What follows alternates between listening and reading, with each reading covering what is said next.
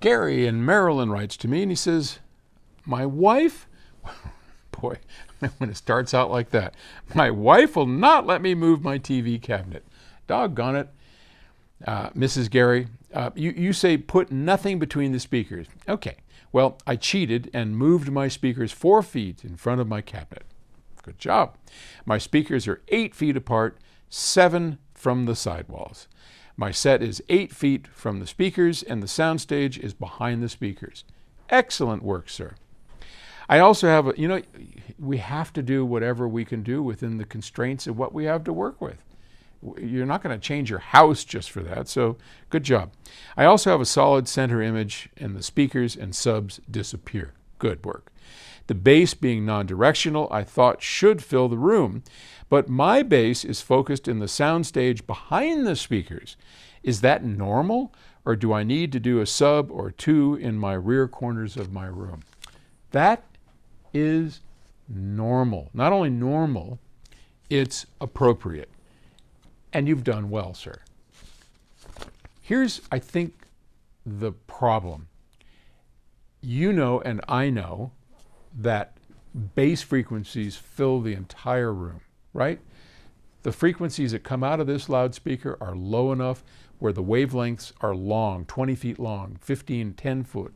They're room filling. And yet, the bass player is back here. Is that right? Of course it is, because this is where your soundstage is. This is where the musicians are, and the bass should be back there.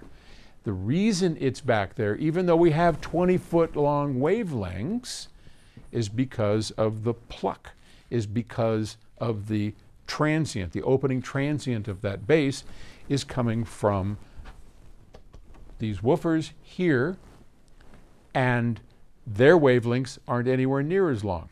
So you're hearing the pluck, the transient, the opening, whatever it is, attack of the bass notes, keeping it centered over here, and your brain goes, oh yeah, there's somebody over there playing bass, which is what you want. The moment that the bass is so diffuse that it just fills the room and you can't tell where the bass player is, then you got it screwed up.